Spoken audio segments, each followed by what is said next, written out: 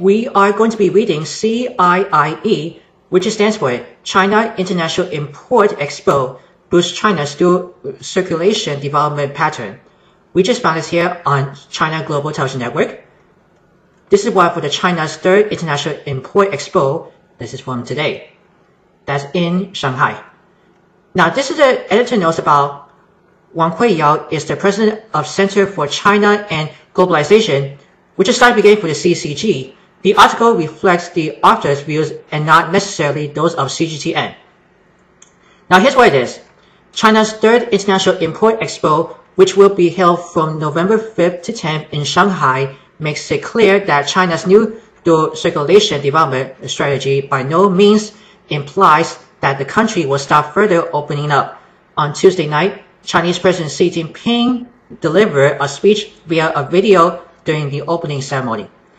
This shows the importance the Chinese government attaches to the event as well as China's opening up efforts.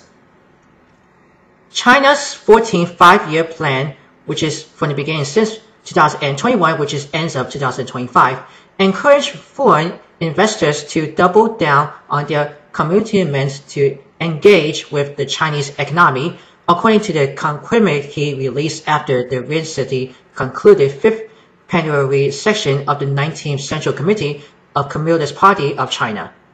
China has hosted the International Import Expo for 3 consecutive years, demonstrating China's demonstration to achieve a higher levels of openness. The COVID-19 pandemic and the economic downturn around the globe has accelerated the trend of trade protectionism in some countries, but the expo shows that China will not follow the protectionist path. So let me just give you guys to scroll down, just give a little more. Hopefully that's much of a whole bunch of paragraph. Now right here, this is the Panasonic edition that you can be able to see, just like you having for the mall.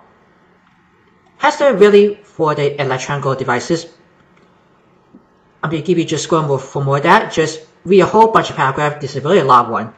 So I'm going to put the link below on CGTN. So stay tuned. We're going to read more on the CIIE China International Import Expo.